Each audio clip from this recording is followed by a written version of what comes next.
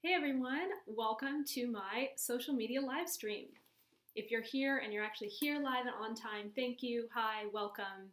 I'm gonna take a minute, let people arrive, get settled, and then we will get into everything social media for musicians specifically classical musicians. That's really where my expertise lies because I really love helping classical musicians really branch out and reach a broader audience, since classical music has a bit of a reputation for being sort of more old school, and you have to go to a concert and you have to wear nice clothes and you have to sit there quietly, and that's the only way that you get to enjoy classical music. Or you go to the library and you get an old CD.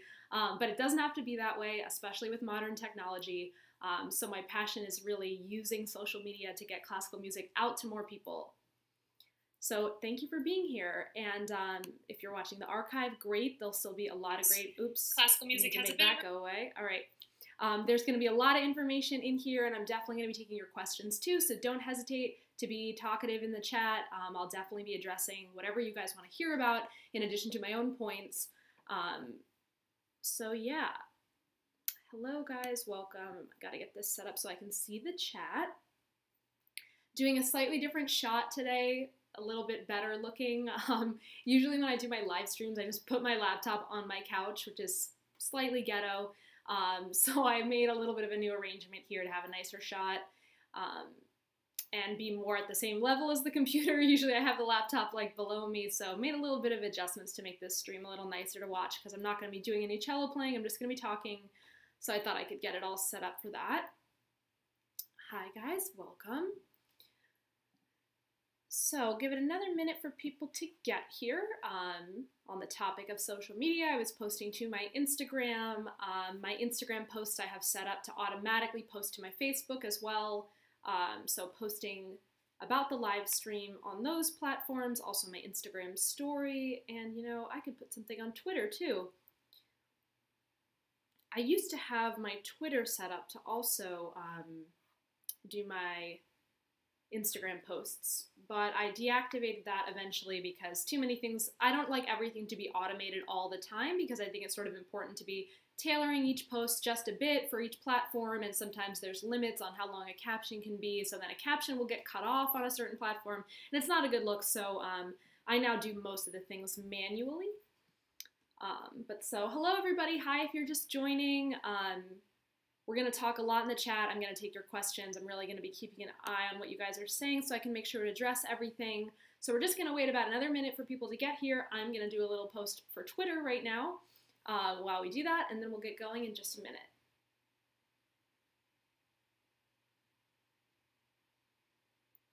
And yes, I have very fast one-finger typing, which I don't think anything about, but then anytime someone sees me on my phone going at it with one finger, people comment.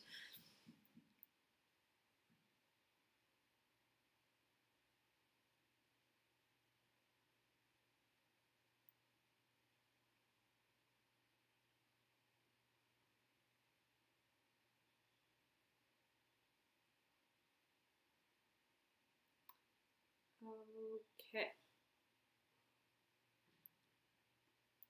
There's that. Some good hands-on examples of me doing the things I'm going to talk about.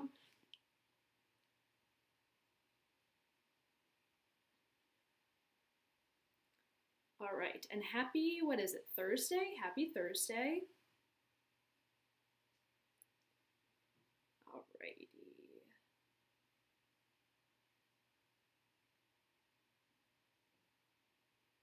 Exactly. Cello has overdeveloped except I'm using my right hand, but both hands, I've actually heard there are studies that I guess they studied the brains of string players and found that whatever part of the brain controls the muscle memory of your hands and your fingers, that string players are like heavily overdeveloped in that area, which makes sense.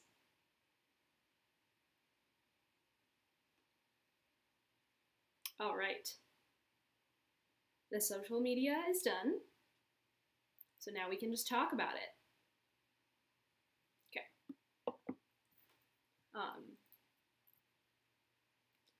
Can we start? And I am going to take questions, but I'm trying to stay on the social media topic as much as possible today. That's what this stream is going to be all about. But Alex, can we learn the Baroque cello without knowing the modern cello? just a quick aside. But, oh, thank you for the retweet. So I had the same question. A lot of modern teachers want you to not do that. But if you think about the Baroque period, they were obviously learning the Baroque instrument before the modern instrument because the modern instrument did not exist. So of course you can learn starting from Baroque. But you need a teacher. The most important thing with learning Baroque technique or any kind of technique is you just need a teacher who understands your goals and knows how to work with you at the level that you're at. So you can absolutely start on Baroque cello, but it would still be starting like a beginner regardless, which would just be very basic fundamentals for a while because string instruments take a long time to learn how to play and sound even halfway decent on. Unfortunately, they're not like the piano and other instruments that are a little more friendly. You can get going and sound okay, you know, after a couple weeks. Cello and string instruments take a lot longer. So the beginning stages of learning modern or Baroque cello are going to be very similar in that they're going to be very slow going in the beginning regardless. But you can really, yes, you could learn Baroque starting as long as you have a teacher there to help you along. All right, social media. So I'm a little biased because I love social media. I always have. I recently had a friend from high school just reach out to me. She saw my social media program that I just launched, which I'll talk about later in the stream, and said, like, what a great thing for you to do. You know, you were so ahead of all of us. Like, you had your MySpace before the rest of us. You were doing selfies. And it's true, I was taking selfies before they had, you know, front-facing cameras. I was just putting the camera out and, like, became a master at doing it that way. But I've always loved social media because for me personally, I love to have a platform to express myself.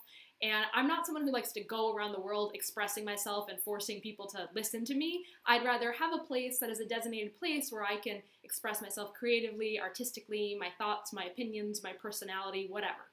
And that's what social media is. It's a perfectly curated avenue for you to share whatever you want to share.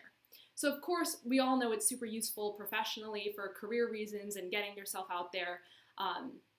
But it just really, if you can take to it with a more sort of personal approach of what do I want to share with the world, I think that's what makes social media really great. I think we get into a bad zone with social media when people feel like they are supposed to do certain things with social media, or that they're supposed to do certain practices a certain way, or they're supposed to talk a certain way, or they're supposed to share a certain kind of thing. Or they look at what other people are doing and they kind of try to emulate that, or they think, oh, I'm supposed to get people to engage with what I'm doing, so let me do something that makes them engage, and everything becomes really contrived, and that's where we get messy, because then people kind of resent social media because it feels like this thing that they have to do, and they have to act a certain way and say certain things, and it doesn't feel authentic to them. But the problem with that is that if you're not being authentic on social media, it's not going to connect with anybody. So it's like you're hurting yourself and hurting your audience, and it's all just kind of going in this weird way because we have all these ideas around social media and what we think it's supposed to be based on what other people do. But really, social media can be a lot of things. And I think there are much more baseline approaches to social media that aren't so caught in the weeds. And when you understand those baseline approaches, like, who am I? What am I trying to communicate? What do I want to say? How do I want to say it? You know, what do I like? Those types of basic questions. When you answer those, how to use your social media becomes a lot more clear, a lot more organic, and then people can tell, and it makes a big difference. So we'll get into all that kind of stuff soon. Hello guys, hi, thank you for joining. So that's a little bit on me and social media.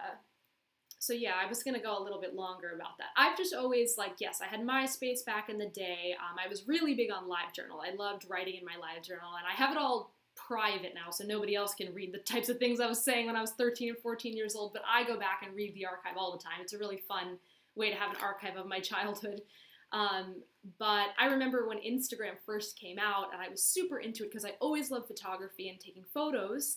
You can see, I'm bad at pointing, these black and white photos going up my wall are film photos that I developed myself in high school when I was taking a photography class, and we were doing our own developing in the darkroom and stuff.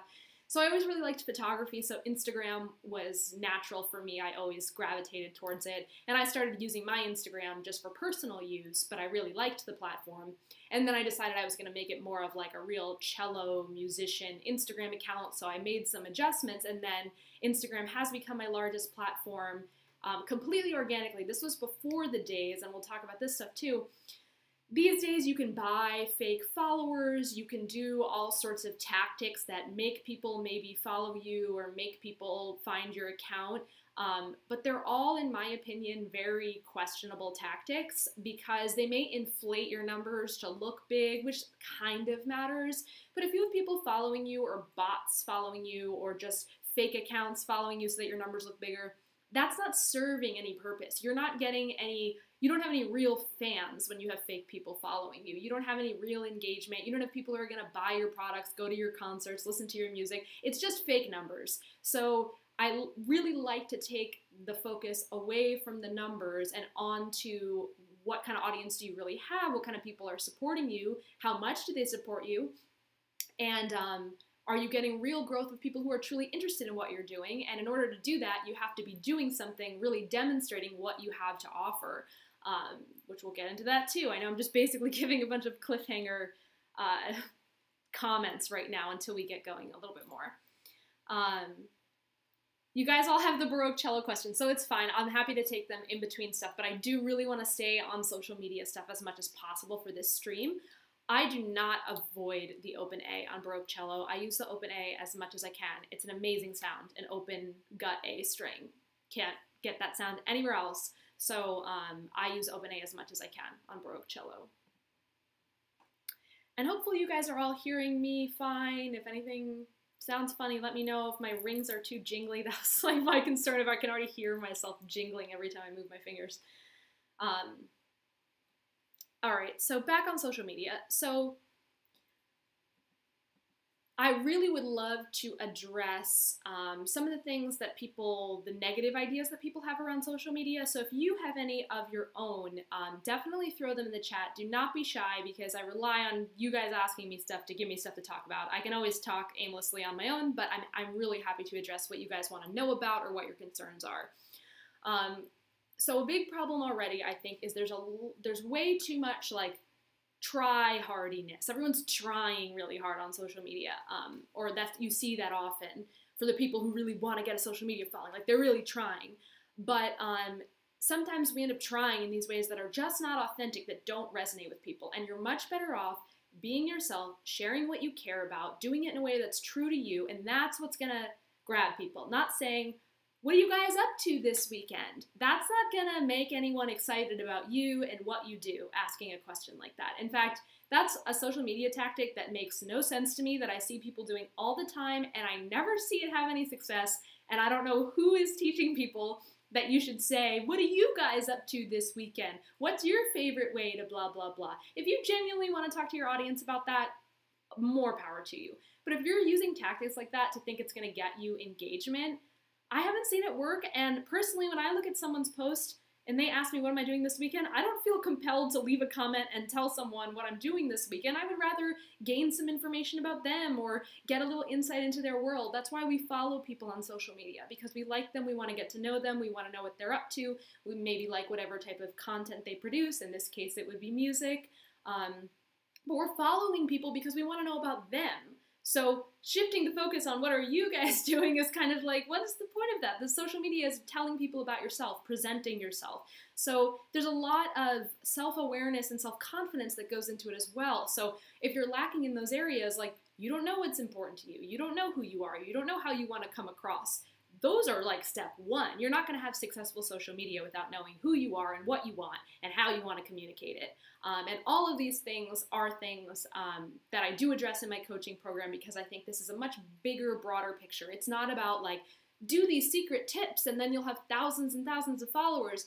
Like I said, there's a more baseline thing going on here about who you are, what you provide, and if you're being authentic to that, that is what really brings and draws people in. Do you measure your social media impact for your own campaigns or just go with the flow in social posting and such? It depends where you're at. When I was really trying to grow my platforms more, I was paying closer attention to like, how many likes did I get? How many comments? Did anybody share this? Did people do this? When you're really on that growth track and you want to grow fast, it's good to be aware of your stats and how your posts are performing, just because our audience, the people following us, will teach us the most. We have to be authentic to ourselves, but there's still a lot of things that we could be doing and sharing that are authentic, and we need to be paying attention to which things are connecting with people, which things are people excited about. And you may be surprised, like for me personally, when I post videos of my playing on Instagram, oftentimes the videos where I think I play the worst perform the best. I don't know why that is. Maybe the ones where I'm performing worse, I'm like trying harder, so I'm like more emotional in the video and like I look more strained, and maybe people like the intensity of that. But it's always worth observing your numbers when you're trying to grow, because you can learn a lot from that, but you don't want to get too caught up in it, because it's important to sort of stay on track with what your vision is for what you want for yourself. Sometimes it's just an off day, you posted at a weird time, the algorithm didn't get it out to enough people's feed, so people didn't see it. So you can't go crazy analyzing your numbers and changing your whole strategy around it, but you should be aware of it and kind of keeping track of it in case you think, oh, you know, I didn't think something like this would do that well, but it got a lot of likes, so maybe I'll do more posts, you know, that are similar to that. Okay, let's see. Good evening. Well, it's afternoon here in Los Angeles, but good evening. Oh, Elisa, is that how you say your name? Or Alyssa? Thank you so much for signing up. If you guys are already ready to learn more about my program, there's the link. It's in the description of the video. You can go to my website and I talk a little bit about it, but I'm going to be setting up calls with everybody who's interested to talk all about how the program works. What things do you consider as trying too hard on social media? So I mentioned earlier trying too hard. One of the things that I mentioned is the whole asking a weird question to your audience, like, what are you guys up to this weekend? Again, if you really want to know what your audience is up to this weekend, by all means, please ask them. But if you're asking questions like, what are you guys doing? What is your guys' favorite cereal? Like, if you're just asking weird stuff so that people leave a comment, I don't know why anybody does that. It doesn't work and it looks dumb, in my opinion. So that to me is a big try-hardy method personally. To me, I find it that way. And everything can be done authentically, so I don't want to make any like huge generalizations, but typically when I see that, meh. And then other try-hardy things, I think the worst that I see, oh, hey, Sharp Breath Scorpion. I was actually thinking of you today and wanted to email you about that. So again, not a social media comment, but I promise you that I will email you today, and I'm so sorry about the delay on that. So I will get back to you. So where was I? Try hardy. Copying other people too. It's fine to get inspired by others and get ideas. Of course you're going to see things that excite you. But trying to take what someone else does, and this is a don't that I actually had written down. I actually made like 3 bullet points for this, which anyone who watches my live streams know that I never prepare or script anything, but I wrote down a few things because last night I was thinking about this stream and a couple ideas came to mind. And the other thing is doing things because other people do them and you think it'll work for you. You know, some things, sure, they're worth trying, but if it's not authentic to you, like if someone, trying to think of a good example because I think it'll paint the picture a little bit better. Let's say I love the ocean and the beach. And so I take a lot of pictures by the beach because I live by the beach. Let's just say I do that. And people love it because the beach pictures are great. And let's say I'm like a surfer, so it's like totally me to be by the beach. And someone else, and maybe I have my cello by the beach or something, who knows. And somebody else thinks, oh, that's so cool, but they've like never been to a beach in their life and they live, you know, in the valley, and so they got to drive out to the beach to take the photo and stuff. Maybe it'll work, but it's like if the beach is not a part of who they are, it's not a part of their vibe, trying to just copy what someone else is doing, thinking you'll get the same results, is really not a smart idea, because what rings true to people is authenticity. And you're going to hear me say that word a lot, but it's a really huge part of social media being effective. Authenticity. So if it's authentic to me to talk about the beach and the ocean, it's going to make sense. But if it's not for you and you try to do it, it's going to come across contrived and stupid. And, you know, maybe you'll have a little bit of success with it if there's a really beautiful beach photo or something. But in general, You should be doing what's true to you, because what you're doing on your social media is you're selling yourself as a brand, a persona, an image, a musician in this case, because we're talking about musicians. And whether you are thinking about it or not, there should be an underlying, almost like a mission statement for your brand of who you are that should be coming across in every post that you make. So if you are doing things that are like, now I'm this, but now I'm that, and now I like this, and oh, I guess here's me doing this, that is sending a very confusing picture to your audience. When they think of you, they're not going to know what to think of, because you're sending all these different messages. Who you are needs to be crystal clear, because that's what's going to allow people to connect to that. If you're sending mixed messages about who you are and what you like because you're copying other people, you're trying to do other things, all of us have to try things out to learn. I'm not saying there isn't a certain amount of trial and error, but start from a place of truth, what you know about yourself that's true to you. That's where you start. That's what you build on. And that's what will resonate with other people. Okay. What's the ultimate goal of growing an audience? Should businesses only worry about numbers? Well, businesses, so I'm focusing mostly on musicians and individuals or ensembles that are trying to grow a following as musicians. So I'm not exactly commenting on businesses, but the goals of growing an audience are actually very different for each person. Not everybody has the same career goals or wants the same things out of social media.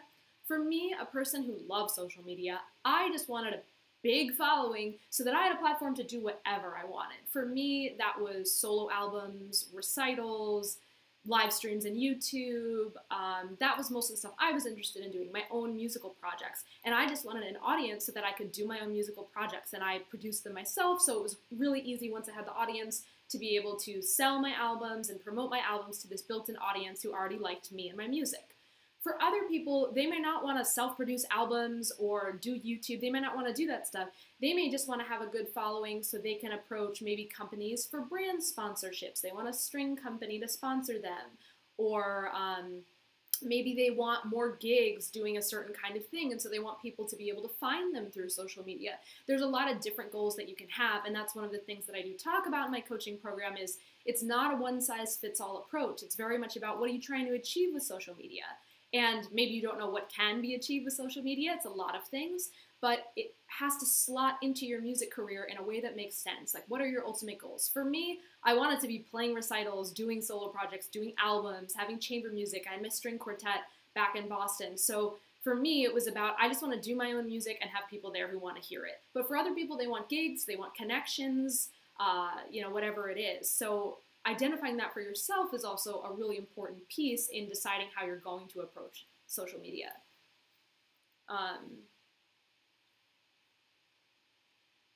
Music in the antiquity, I have no idea.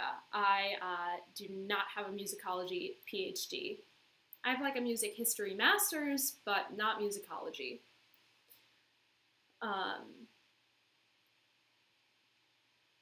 How long did I study the Bach suites? Again, trying to stick to social media questions, but it totally depends on the suite. Like for me, I started the first suite when I was in high school, and I revisited it at various points in my schooling and in my career. So it really depends if you've played the suite before when you were younger, or if you're starting it when you're a little bit further along, and then you might need more time to just truly learn the suite. It really depends. I think if you're learning a suite from the beginning, though, it's not crazy to have an entire year learning and studying the suite with a teacher before performing it. Bach suites, there's a lot there. Okay, so hi, if you've also just joined recently and you missed the intro, we are talking all about social media do's and don'ts. I would love to have questions in the chat, so don't hesitate. Even if it's like something you don't like about social media or something that you think is like really hard and weird about social media, I'm like here to address everything. So feel free to put questions or even comments. If you have your own tips you want to share, put them in the chat. That's great. Has social media helped your career? 100%. Social media made my career basically, because I started it pretty early on. Like I made a YouTube channel before I was even, I think I was just my freshman year of college, I started my YouTube channel. So my YouTube channel I've had since 2006. So I've had that my whole career, and then Instagram, when that became a thing, started doing that. But it's given me this great platform because, like I was saying earlier, like what I wanted to do was record albums, play recitals, do chamber music, and I just wanted an audience there who wanted to hear my music and see my performances. So by having social media, I was able to, for someone else, maybe they record a solo album and then it's like, who do they promote that album to? Their Facebook friends, and like maybe they have an email list, maybe they have a network of people, but like, where's the fans? Where's the audience for that solo album? And like, maybe if it's signed to a really great classical label, they're gonna get it out places, but in general, like, we need an audience. We need fans, people who just want to listen to our music. Maybe not only our colleagues and our people we went to school with. Like, maybe we need people who just want to listen to us. So for me, Instagram especially, and YouTube, and then eventually Facebook too, allowed me to cultivate my own audience of people who are interested in, for me specifically, the cello, baroque music, which is the repertoire that I performed and studied and taught about. So I was able to cultivate this audience of people who were interested in the type of stuff that I was doing and who liked me and who liked my playing. So those are all people who then would buy my albums. If I did a fundraiser to support my album, they would pledge to the fundraiser. I have a Patreon that supports my YouTube, so they would pledge to that. So these are all people that I know who are interested in my music, who are not like friends and colleagues who I'm asking for a favor. They're just people who found me and liked my music and followed me. So for me, it's been my whole career practically. I mean, I teach private students, and especially on the East Coast, I had gigs and concerts as well, but social media was supporting all of that, and especially what's great about social media is it supports your own personal goals. You're not reliant on anybody else with social media. You've got a little audience there, and you can do what you want with it, whether it's promote something, share something, whatever, whereas real life musician life is built around gigs and connections and other people, and you can't do as much yourself. You of course can, but just social media gives you that avenue to just right away do whatever you want and not be reliant on other people.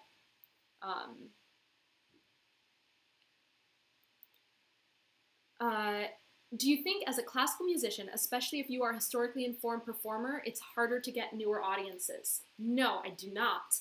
And basically, being a classical musician already makes you a minority. And then being an early music, baroque music, historical person makes you even more of a minority. So I get being a minority.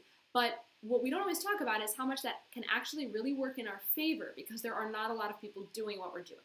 So there's a great opening for people to step in and offer this early music or even just classical music at a high level, and there's not a lot of competition out there. There's not a lot of noise to fight through. Just for an example, a lot of you know that I have a side project that's now becoming more my main project, where I produce and write pop music, totally different than my baroque cello stuff. And I'm bringing this up as an aside because I'm using all my same social media skills to build my new project that I used to build this one. But the approach is very different, the environment is very different because the music scenes are so different. Trying to write pop music versus sharing baroque music, like that couldn't be more different. So I see the challenges in going into an oversaturated market or being in an undersaturated market. And basically the way that I sum it up is there is, yes, a smaller audience for a more niche market. You can't get the same big numbers that you could if you were doing something that had more like mass appeal. But there's also less competition. And there's a bigger opening for people to step in and take those roles and share that music with people. So I actually do think it is an advantage. And another big part that I can talk about more is providing things of value, particularly educational content, is extremely valuable. So anything with classical music, but especially historical performance, there's so much to be taught, and lots of people don't even know about this stuff, but they find it super interesting when they learn. So having an opportunity to be sharing music that can also be educational really works in our favor as well. So I actually don't see it as a bad thing at all.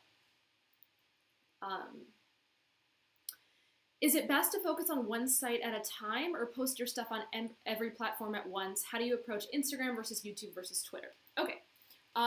So for one, while everybody, if you're really trying to get your social media game up, you should have all platforms. You should have the same handle across all your platforms, stuff like that. But I do think you should know the ones that you really resonate with, that you like want to spend time on every day really on that platform, because one of them is probably going to get more of your energy and attention. For me, it's Instagram because I love photos and I just love the platform. For some people who maybe like have a lot of opinions or like they're into like news stuff and current events, Twitter might be a great place to be really active. they read a lot of articles, stuff like that. Twitter's a great place for that. Facebook is a kind of a bit of a catch-all. Facebook is good and useful, but it's worth knowing that Facebook is more of about an older audience, which is fine, but just know that when you want to communicate with a market that's like maybe more 40 plus, do it on Facebook. They might not be on Instagram. They might not be on Twitter. So that I see Facebook as sort of like the older audience platform, and then Instagram and Twitter more for the younger. Generally, I'm providing the same content across all the platforms, and I often will, especially like for today, I had the live stream, I posted across all the platforms at once, and there are even services you can use to auto-post, like if you post an Instagram, it'll automatically go to your Facebook page and automatically go to your Twitter. You can do that, but you want to be careful because sometimes little automated things get weird, captions get cut off, and it never looks as good as if you manually do it on each one yourself. And it doesn't take long. I think it's often worth doing it manually. But you want to make sure everything's getting attention, like everything is at least being maintained and getting some piece of regular content, but it doesn't have to all be the same. I think that when you really connect with a specific social media platform, you should invest a little extra in that one because you enjoy it and because it's likely going to give that back to you. Have you ever considered interviewing high-profile early music performing artists for your YouTube stream? That's a really interesting idea. I really like that. I've never even thought of doing interviews, to be honest, because I'm always just here talking by myself, but I love the idea of doing an interview. I wish I had that idea back in Boston where there were even more higher profile. I mean, if I were in Europe, then I would really have a great selection of people to interview. But yeah, that's a really great idea, and I'm definitely going to keep that in mind. We don't have a ton of people here in Los Angeles, but we definitely have a lot of great people in San Francisco. Yeah, that would be a really great idea, so thank you for that. Hello, hi, everybody, just looking at the chat saying hi. So where were we? I knew this conversation was going to get a little disjointed with the Q&A, but that is totally fine. So what was I talking about? What points have I talked about? So we already talked about don't do things just because they worked for other people. So don't copy people. Get inspired by other people. That is totally fine. And you can try things that other people have done if you think, oh, that's a perfect thing for me to do too. I would love to do something like that. Then great. But don't copy someone because you think what they're doing is the right thing to do if it doesn't make sense to you and doesn't feel like something you want to do. People can tell. Just understand that we think social media is this superficial thing, which, yeah, in some ways it is because we're creating a presentation of ourselves. But again, the undercurrent, I keep going back to the undercurrent will always be seen.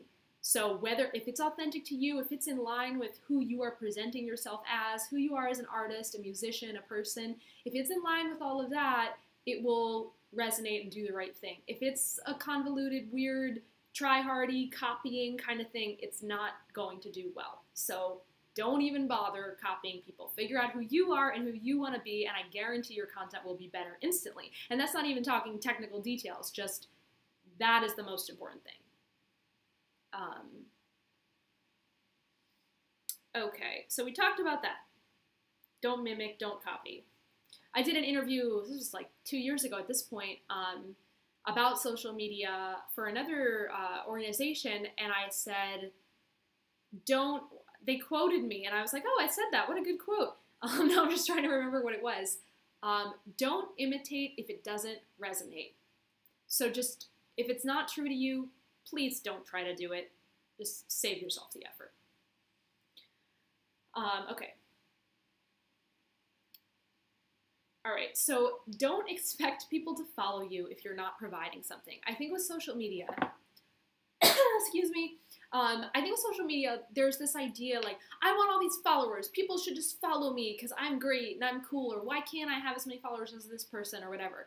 But you have to think about, what are you providing? Why should someone want to follow you? Like sometimes, people reach out to me for social media help and I look at their accounts and I think like, if I were a person, you have to put yourself in the shoes of a person who's scrolling Instagram and they find your feed or whatever. And I'm using Instagram as an example because that's my favorite. But if you just have things that are kind of there that just support who you already are for people who already know you, like, here's a picture of a concert I'm doing, here's a this, and like, there's no context kind of like presenting who you are, which for me, I think videos of you playing are the most important. That's a separate topic, but why should someone want to click the follow button when they look at you? Are you providing any value? Are you putting things up there that add to someone's life every day when they look at their feed? Or is it all just kind of like self-serving, like doesn't really provide anything? And I know that's a little bit of a gray area, kind of hard to understand what I mean by that, but I think as you get going into more depths of social media, which again, my coaching program is all about, you start to understand, like, am I providing something here? Does this have value or not? And not everything is going to have value on social media. You know, plenty of times on mine, I posted just a selfie of me with my cello. But I have the benefit of people already follow me and like me, so that's just providing them content of, oh, okay, I already like this girl, here's a picture of her, cool. And they like that. But especially when you're trying to get people's attention, and you're trying to really grow your following, and you're trying to sell yourself, like, why should someone want to follow you? That's where you really have to look at how much value are you providing in your content. And I know Instagram is just, oh, it's just photos, but like visual presentation is a lot. Instagram is all about visual presentation. So if your photos don't look good, if your photos are bad quality, they're poorly lit, whatever, that's not value. People aren't going to want to follow your account. Your photos don't look good. Like, it's pretty simple. You're kind of selling yourself. You want to put yourself in the shoes of the follower. Would I want to follow this person and look at this content on my feed every day? So making sure that what you're providing is worthy of people following you, and not just expecting that people should follow me because I'm good at this or I do this and that. You have to show people that you're good at that and you do this and that. Give people the opportunity to get to know who you are and make that decision. Okay, I want to follow this person. They seem cool. They have something to offer me in some way. So that's a big one. And then still on that topic of value, expect the value that you put in to get returned to you. So if you are, you know, kind of not thinking much about stuff and just doing stuff because you're supposed to, don't expect a big return. But if you decide, I'm going to post a video of myself playing, whether it's a short clip on Instagram or you're going to put it up on a YouTube channel or whatever, the amount that you practice and prepare and you record and maybe you edit, all of that is value and time and energy that's going into what you're doing that in theory should be returned to you in some way. People will see and sense the energy and value that you put into your piece of content. Whereas if you do not really care and do not really try, people can sense that too. So again, there's a lot more stuff going on below the surface, I feel, than just the more surface level tactics. Oh, hey, Nick, thank you for joining. We're talking everything social media and definitely taking questions and concerns, everything like that. So let's see, we talked about being authentic, which is my number one thing for social media. And so my coaching program that I'm offering now, you can read about it on the link there and then sign up, and I'm setting up calls to sort of go over things with everybody who's interested and what their goals are, because everything is going to get tailored to exactly what you're looking for, because like I mentioned earlier, social media is not a one-size-fits-all. We have different goals as musicians, where we want our careers to go, what we want out of social media, what feels good about social media, what doesn't. So everything that I do with each client is going to be completely tailored to what they are looking for and what their goals are. But I think that developing who you are on social media is the most important piece and the hardest piece, because it takes a lot of soul searching. You got to look at yourself and your career, what you've done so far, what you want to do, what you're currently doing. You got to look at every stage of where you're at, where you want to go, and how you want to get there. There's so many things to address, and I think that's where people get stuck on social media. It's like there's this underlying gray fogginess of like, do I post this? Is this good? Is this good? Will people like this? Will people like that? And you got to start from who are you? What are you doing? How do you want to present yourself? And then everything builds on top of that in terms of what types of things you post, what your tone and your language is, how you do your captions, how you make your photos look, how you phrase your tweets, what types of things do you retweet, how often do you share things? Do you have a YouTube channel? If so, what's the style of those videos? Are they formal concerts? Are they teaching videos? Like, how are you going about all of this? So in my consulting, all that stuff gets addressed so that we can make something that is perfect for the individual, that has a high rate of success because it's perfectly in line with everything that you want to do in your music career, as opposed to just, I thought I should do this, and then I was supposed to do this, and then I tried to do this, and then it becomes this disjointed thing where you don't see any results. So that is that. I didn't even think I should have asked for questions on my Instagram post too, because I did post about this stream and say we'd be doing a Q&A. But I did not think to ask for questions, and that would have been smart. Oh well. So what else could we still cover?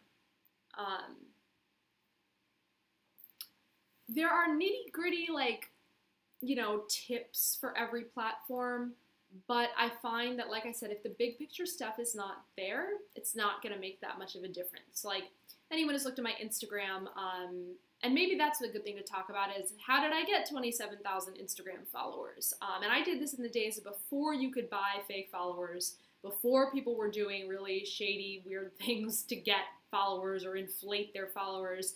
I got these followers before all that stuff was happening and available, so I had to get it organically. And Instagram actually has a really great built-in thing called the Discover page, which allows you to potentially get featured.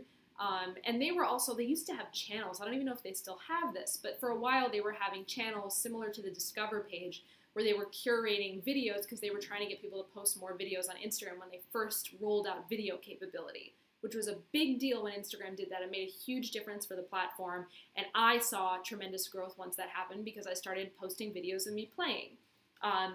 And a couple of them got on the channels of either music, or I think they had a string playing channel, and Instagram found my videos, started sharing them on these curated areas, and I got a lot more followers from that.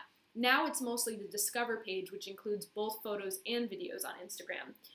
And there's a lot of stuff at play with how Instagram finds this stuff and how it gets up on the Discover page and who it gets shown to.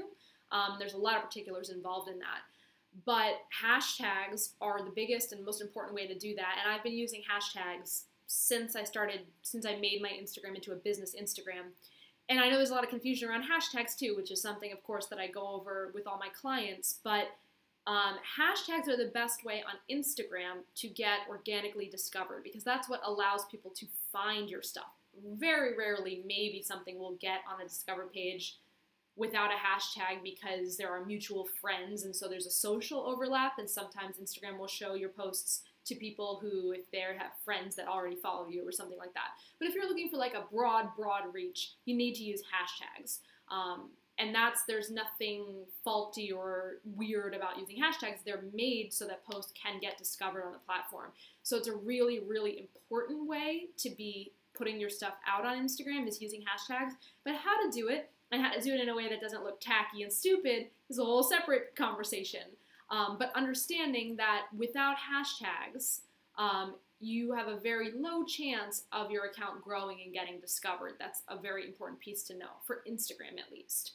I know you can do hashtags on Facebook. I'm not so sure how much those make a difference for Facebook pages, but at least for Instagram, and a bit for Twitter as well, hashtags are a really important part of the puzzle, but it's about knowing how to do it, knowing which ones to use for what you're doing, and also not looking really cheesy and putting 3,000 hashtags in your caption, because that takes away from your caption when there's a bunch of hashtags there.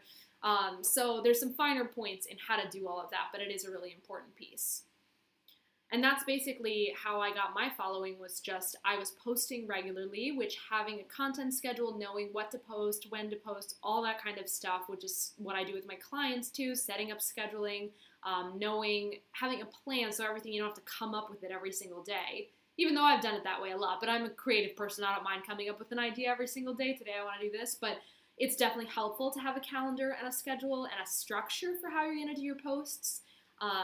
And it helps keep you accountable too, make sure you're posting regularly. But once you're committed to just putting the content out and actually getting it out there regularly, and then you're using strategies like hashtags, those two things working together is what will really help get your stuff out there more. So that is that on hashtags. What else? I've talked a lot about Instagram. So I was talking about how I got my following. So follower growth is very much exponential. The hardest is getting up to 1,000 followers. I always think that is the hardest, because when you're under 1,000 followers on any platform, you look like a user, you look like a regular person. someone who just added their friends, not someone who has friends and fans and followers in addition to just friends. So getting people to follow you and see you as a brand or a musician or someone that should be followed that isn't just a random person, that's hard in the beginning when you're under 1,000 followers. And I remember for me, I was in the 800, 900, like really pushing it hard, trying so hard to get to 1,000 followers on Instagram. And I got a shout out from my friend Drew, that viola kid. You guys might know him on Instagram. He features people from time to time on his account, and he had a lot more followers than me. And he featured one of my Bach videos, and that bumped me over 1,000. I got maybe 200-300 followers from him sharing that. And then once I was over 1,000, it was really easy to build on that momentum and keep posting, keep doing what I needed to do. And then, you know, before you know it, you're at 3,000, then 5,000. Once you're at 10,000, suddenly you're at 15,000. Like, it definitely, I mean, it takes time. My Instagram has been built over years, so it's not like this happens overnight. But if you're consistent with what you're putting out, your messaging is clear, who you are is clear, and you're keeping at it, the numbers get easier, I find, as you get higher up. It's the hardest in the beginning, for sure. So that's just always worth knowing, because I think people can get discouraged in the beginning. But once you hit that threshold, then you've totally kind of set yourself up with a brand. You've gotten to practice and try out all these different things, a little bit of trial and error, see what performs well, see what doesn't. So by the time you get to a place where you've got a little bit of your own following, you kind of know yourself a little better. You had that trial phase of trying to build that following, and now you can just build upon, you know, what you feel was most successful. So that's that. So yeah, so my following kind of just grew from there. I got a couple features on Discover page. I don't think I got any other big shout outs. Strings Magazine interviewed me, and Strings Magazine is probably the biggest print publication for string playing. And they were doing a feature on Instagram classical musicians. So they interviewed me, and when they posted about that, I probably got some followers from that.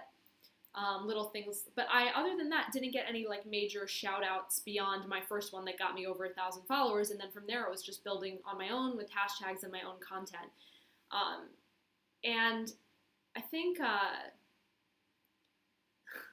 question about the Brahms cello sonata, again, trying to stick to social media. I know you guys love to ask me cello questions. So when I have not played the Brahms E minor cello sonata since my freshman year of college, which was now almost 10 years ago. And my teacher had me stay on the C string the whole time. Nice sound. But if I played it now, I might not, because I don't think in Brahms' time they would have gone up the C string. I think that is a romantic 20th century and beyond approach to play all the way up the C string.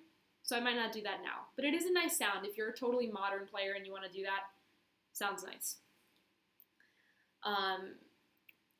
Anyway, another big part of social media, and I was really only going to do the stream for an hour, so I guess it means I should be wrapping up. But guys, please do throw your questions or concerns or thoughts or whatever you want in the chat. Not whatever you want, but something related to social media in the chat. Please feel free, because I'm probably going to wrap up, I don't know, 10 minutes or so.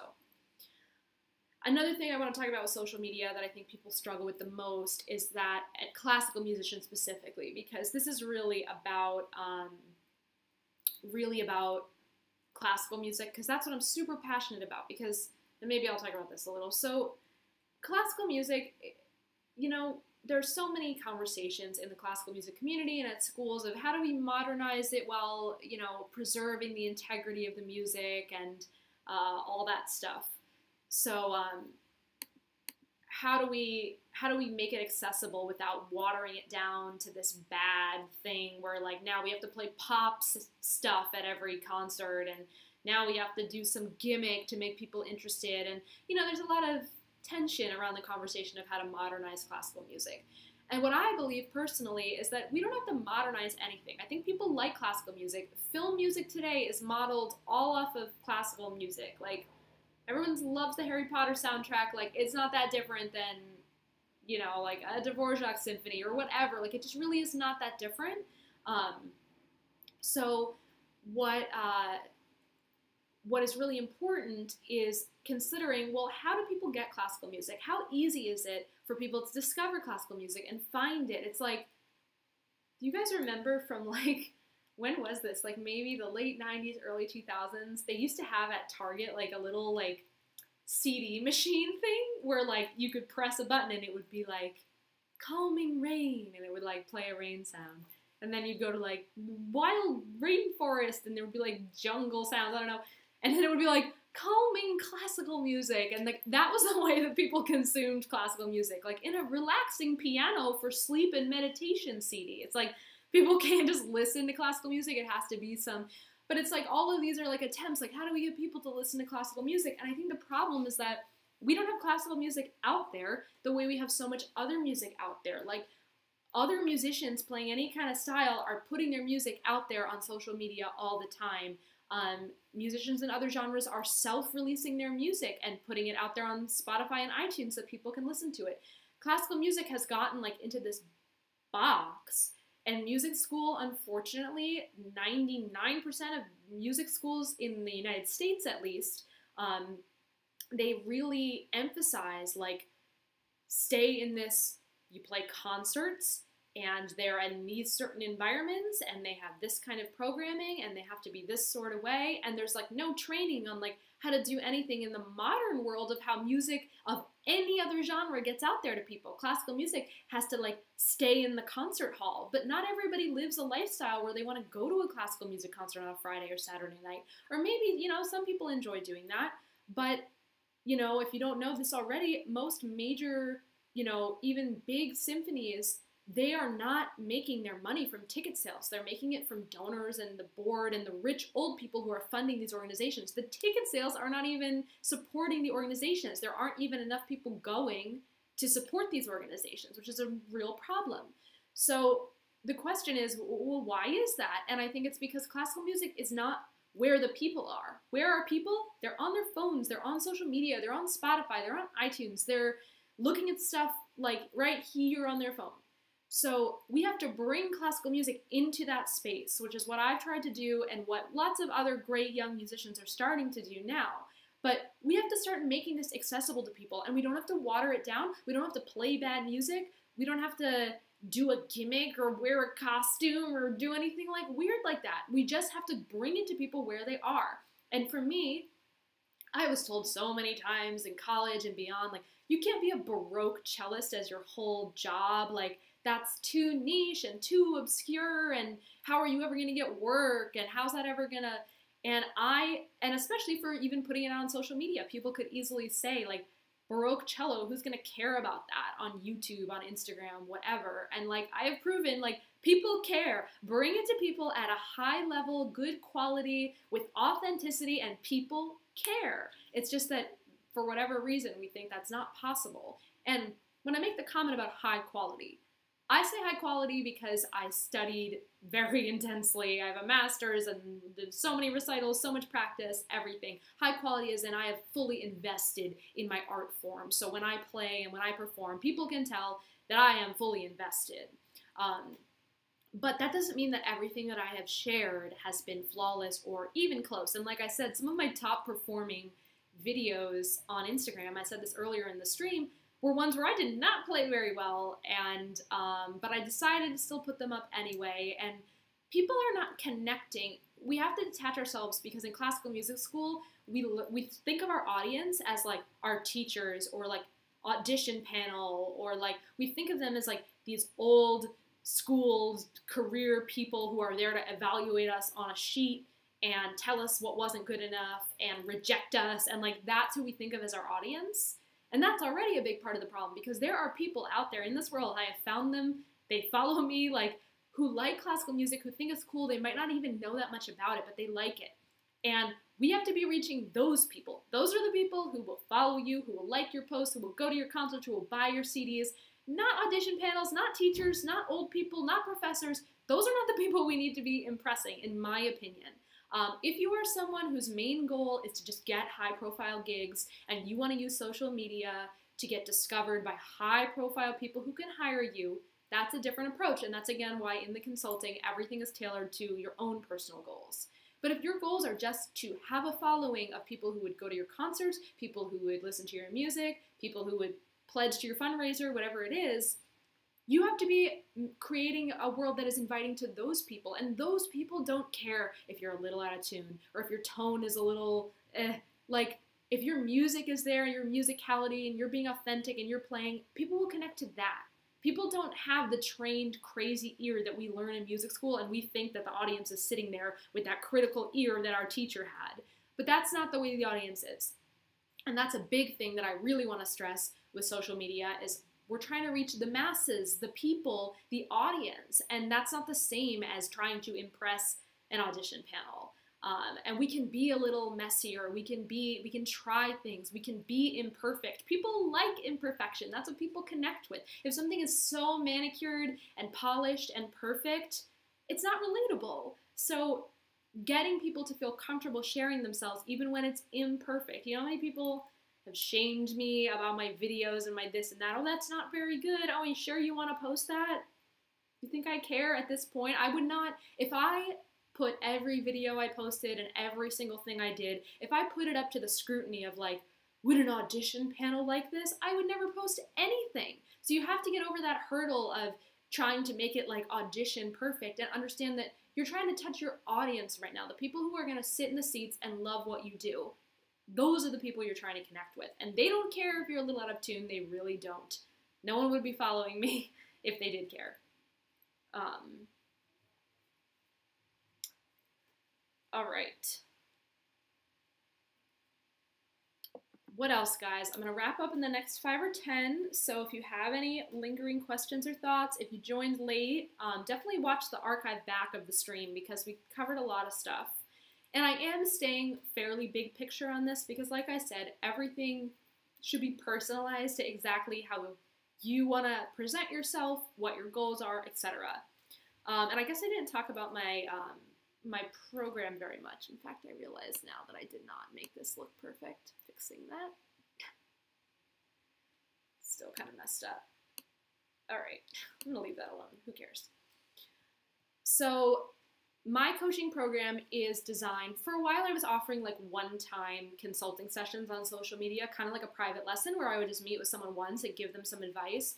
But what I realized about that is it's kind of like you just blow a bunch of information at someone and then send them on their way and they kind of have to figure it out from there. And so what I'm doing in this new program is more ongoing support where we spend a lot of time really developing what I talked about earlier, your brand, essentially, your persona, who you are as a musician. I mean, persona and brand makes it sound a little like corporate, but just who you are and why people should want to follow you and listen to your music. So actually developing that so that that image is crystal clear and we can build everything on that.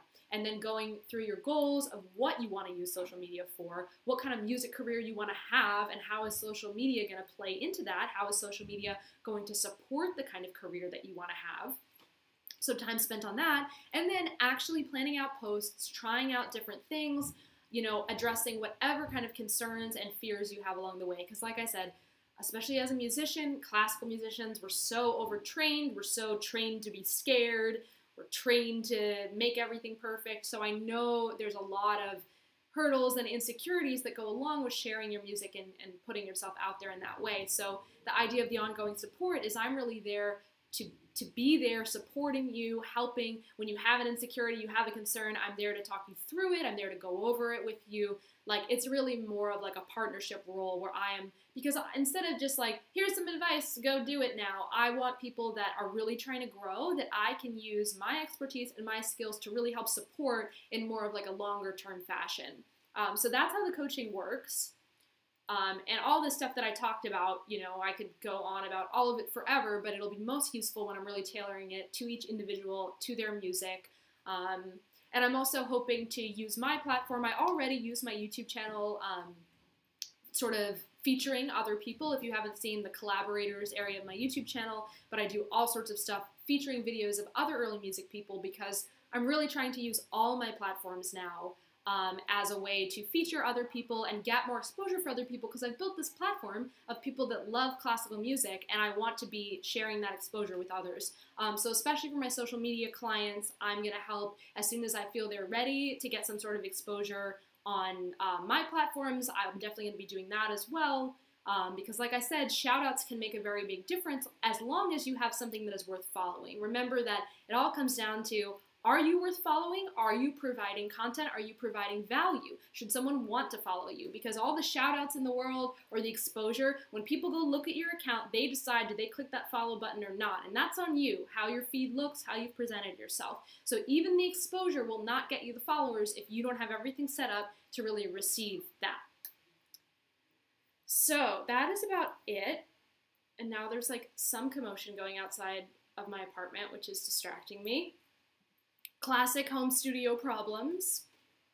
So thank you guys so much for tuning in. I hope you found this useful. If you are interested in the social media coaching, definitely check out that link, or there's a clickable link in the description of the video. And I'm assuming I can only fit so many slots of people, so I'm assuming they're going to fill up pretty fast. So if you are interested, I definitely recommend submitting the form. It's a very simple form to fill out. Doing that as soon as possible so we can get in conversation about it and get it scheduling, because I'm not going to be able to fit probably everybody. So yeah, that's my quick and dirty on social media. I do love social media. It's an amazing tool, and it's just about using it in a way that feels true to you and knowing what you're trying to achieve with it. There's a lot of aimless social media use going on, kind of muddying up everything. And I'm about really getting clear on your goals, who you are, and how to present it, and I guarantee everything falls in place after that. So thank you guys so much for tuning in. If you're watching this as the archive, feel free to leave comments and questions too. And yeah, thank you guys for joining me live. I try to do these live streams on YouTube about once a month, whether it's a Q&A or usually it's been Q&A. Sometimes I do a little cello playing also. And if you're new to my channel, be sure that you subscribe. I offer social media career coaching stuff on the channel, as well as my baroque cello, chamber music, other stuff that I have on here. So thank you guys so much, and I will see you next time. Bye.